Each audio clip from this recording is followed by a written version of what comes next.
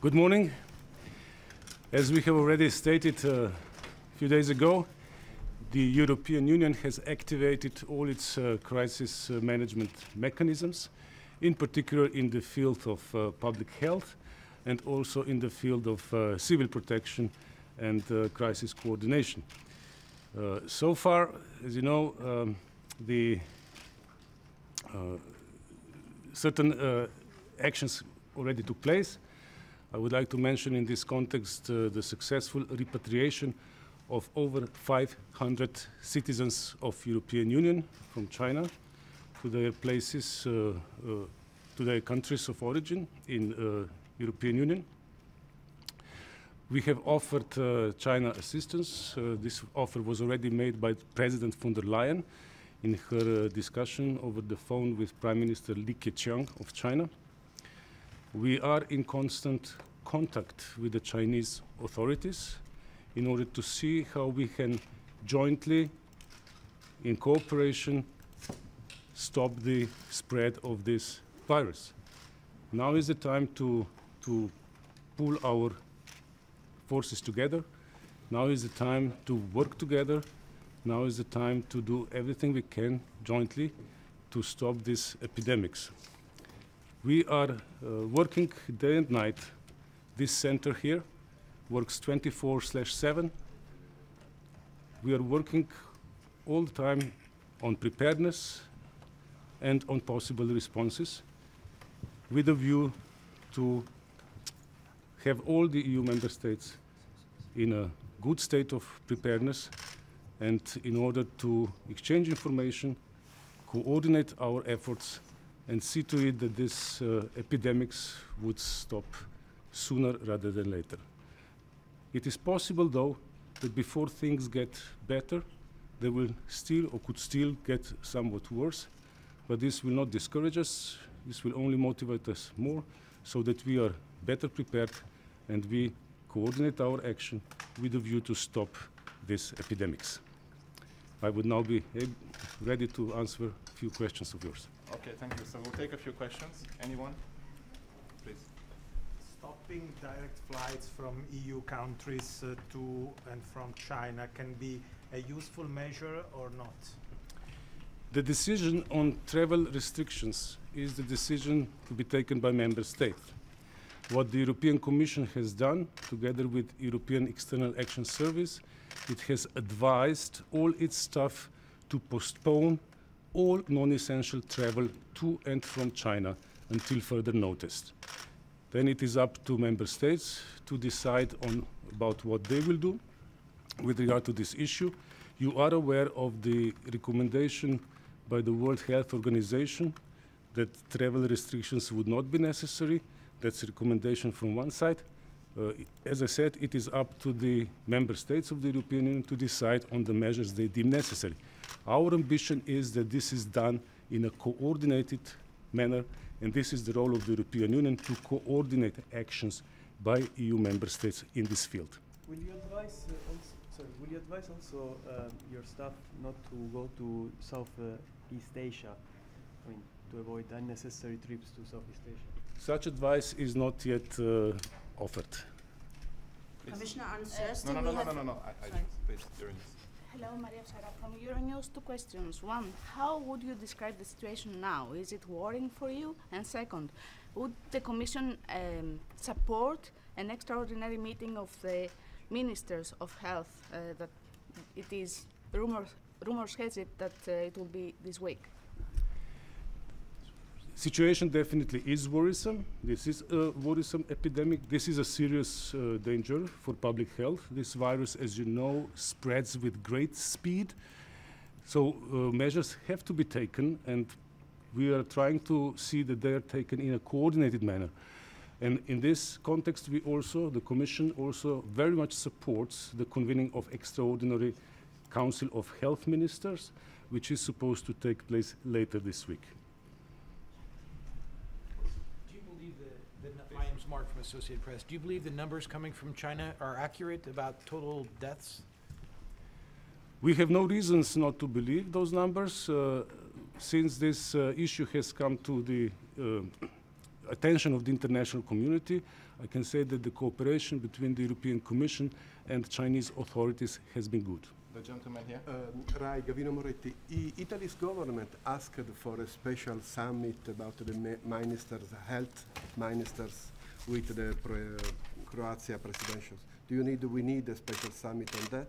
And second question, we are sending more material, medical material in China. On the second issue, yes, China made it known that it would need personal protective equipment, like gloves, protective masks, and protective gowns.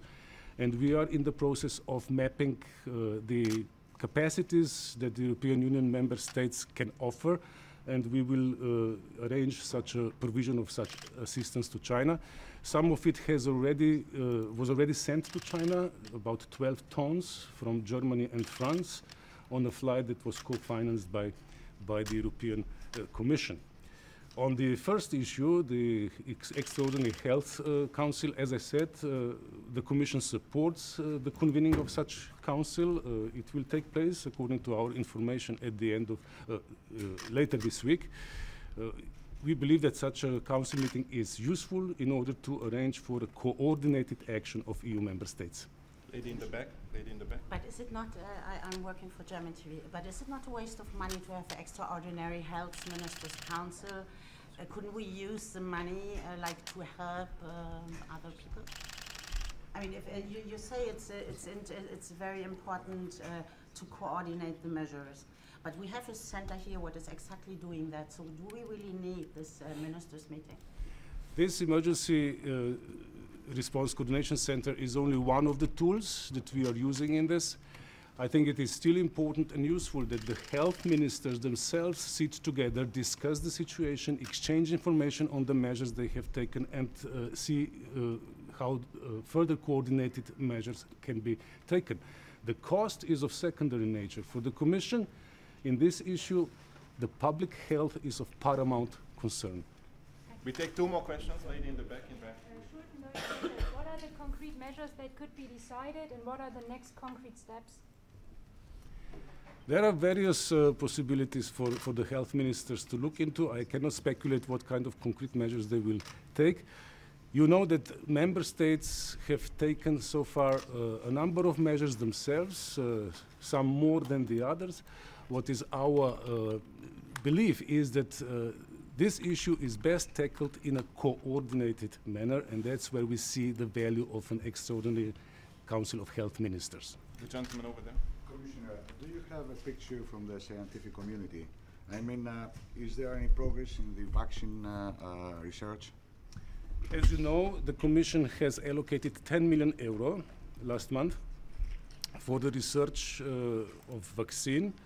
This funding can support several projects. It is now, the process is now open for the projects to be submitted, and I hope that this contribution from the European Commission will help achieve what we all desire, and that is to get the effective vaccine soon. Last question from the lady in the back. I am hidden over here. China, of course, is the world's second largest economy. It is a major trading partner with Europe. How is the EU preparing for what could potentially be a disruption to supply chains, to medications, to goods? This is a serious issue. Supply chains, we all know, are global nowadays, and most of them have an important part in China proper. We know that with regard to this epidemics, the Chinese economy, the Chinese factories are affected, and that by definition also affects the global chains and global economy. This is a serious issue, but as I said already earlier, at this time, our paramount priority, our paramount concern should be devoted to public health measures, and the economic consequences are, of course, secondary, although not unimportant. Thank you very much.